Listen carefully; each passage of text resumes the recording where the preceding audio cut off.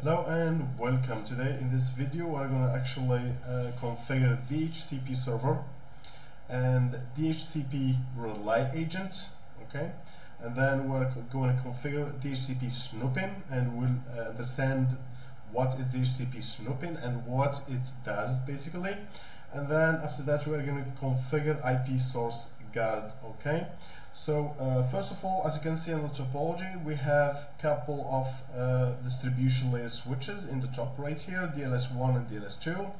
DLS2 will be the DHCP server that will provide IP addressing for a VLAN that doesn't exist actually on the DLS2, but does exist on the DLS1, which is VLAN 100. So DLS 100, as you can see, is running on the DLS distribution layer, distribution switch 1 and the access layer switch 1, as you can see right here. So both interfaces are access ports, okay, in VLAN 100. These interfaces actually are in VLAN 200, and as you can see, I configured SVI 200, okay, on the DLS 1 with .1 IP address, okay, and .2 for the distribution layer 2. So what we're going to do first, we are going to actually go ahead and configure DHCP on the distribution layer switch 2, okay, and configure the relay agent for VLAN 100. So the client in here, okay, this is Ubuntu box that will get an IP address via DHCP, okay, from DLS2. Okay, let's go ahead. So as you can see, I'm on distribution layer switch 1. I'm gonna actually make the window a little bit bigger. Let's here we go. Okay, I think that looks much better, right? So let's check this switch. Basically, I have already configured the IP addressing. Okay, show IP interface brief, as you can see here. So the IP address of this distribution layer switch is 200.1.1.1 with /30 subnet mask. Okay, so as you can see right here, okay, the SVI on the switch .1 and .2 for distribution layer 2, right? And then I set up the VLAN, show VLAN brief, as you can see. So I configured two VLANs, VLAN 100 that is running, okay, downstream with the access layer switch 1, and then VLAN 200 that is connected actually to distribution layer 2 switch. Okay, so that's it. So first I'm gonna go to distribution layer switch in here, show IP interface brief right there. As you can see, it has an SVI 200 configured an IP address .2, as you can see, and the interface is up and up. So first let's check, and the ping 200, okay, I'm gonna issue the do ping 200.1.1.1 to make sure the ping is working fine, as you can see right there. So now what we're going to do, we're going to configure DHCP on this switch right now, okay? So to configure DHCP, IP DHCP pool, okay, let's name it LAN, okay, 100, okay, and then the network, we're going to give it the 100.1.1.0/24 subnet mask, okay, here we go. And then the default router will be the 200.1.1.1, which is DLS1 right there, okay. And then let's configure domain, okay, domain name itnetspace.net, okay, and then probably you want to do the lease, okay. Those are actually optional things that you can do. The lease, let's say 0 days and 8 hours, okay, the lease will be for 8 hours. And then IP DHCP, let's actually exclude the addresses DHCP, okay, exclusion, let's exclude the first 5 IP addresses, okay, 100.1.1.5 right there, and that's it. Okay, let's verify the configuration, show run section DHCP, and as you can see, the lease domain name, okay, itnetspace.net, default router, which is the DLS1. So the configuration of DHCP is pointing to DLS1. So we are on DLS2, as you can see here. So the configuration is on this guy. Will provide DHCP services, but the VLAN 100 doesn't exist actually here. So what we need to do, we need to actually configure routing so this switch here, okay, can access the VLAN 100 subnet. Okay, so let's do that while we're on the switch. So configure terminal. I'm gonna do IP route, okay, to reach all the networks, right, with all masks. This is the default route, VLAN 200, because we are running just VLAN 200 here, and then we're going to go with the interface, okay, and then the next hop IP address. So next hop IP address will be 200.1.1.14, okay. The SVN interface that's configured DLS1. Here we go. And let's actually ping the VLAN 100.1.1, and as you can see, VLAN 100 is reachable from the DHCP server. Okay, so I think we're done on DLS2 basically. So let's write memory, copy running config to startup config, or simply type WR, write to memory, and let's hop to DLS1. So here what we're going to do, we're going to go under the interface VLAN 100, and then actually we're going to type IP helper, okay, IP helper address, okay, and the IP helper address is 200.1.1.2, the IP address of the distribution layer to the DHCP server, right? So this will be a DHCP relay agent that points to DHCP, which is running on DLS2. Okay, so here we go, that's it. So I think at this point we should get an IP address on the client because everything looks good. And okay, let's check, let's actually log into the client. Okay, Ubuntu, there we go. Let's log to the client.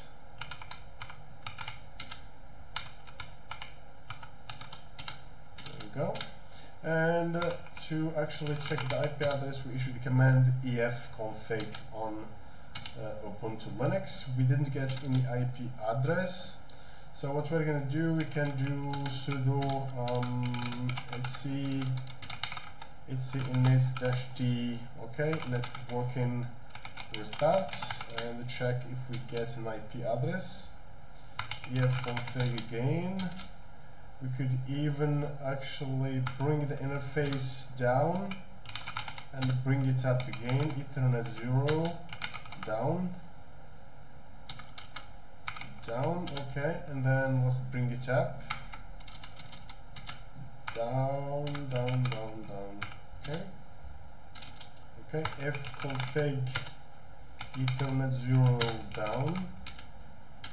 Okay, it's permitted. I need to be a super user, and let's check just with the efconfig. Here we go. So the interface went down, and let's bring it up again. efconfig, here we go. And we didn't get an IP address basically. Let's do some troubleshooting in here. Let's check if the show VLAN brief on this switch here. Here we go. Yes, actually this interface, we have just configured this interface on VLAN 100, but we didn't actually, we forget to configure this interface right here that's connected to the client in VLAN 100. Okay, so let's do that. Interface Ethernet 0/0. Okay, let's make it a switch port mode. Okay, access, and then switch port access, okay, VLAN 100 right there, okay. At this point we should get an IP address. We could even enable the let's do debug, okay, debug IP-DHCP server events. There we go. Debugging is on, so let's do the same down and up, and let's bring it up again. Config, nothing. Let's do sudo reboot. Okay, let's reboot this client right now. DLS. I'm gonna check on the distribution layer 1 to show VLAN brief to make sure all the interfaces are in the correct VLAN. So we have the connection to the distribution layer 2 and this connection down to the upstream access layer. That looks good, I mean, okay. And here we go. So Ubuntu and the password.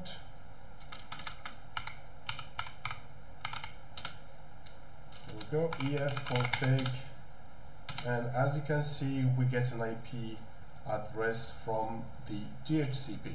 Okay, so after that what I'm going to do, I'm going to actually configure the DHCP snooping on the DLS1. Okay, so to configure DHCP snooping, the command is IP-DHCP snooping. Okay, and then enable it globally, and then we need to enable it for the VLAN, let's say VLAN 100, and we want to enable it for VLAN 200 as well. Okay, and then we need to specify the trusted interface for DHCP snooping, as you can see.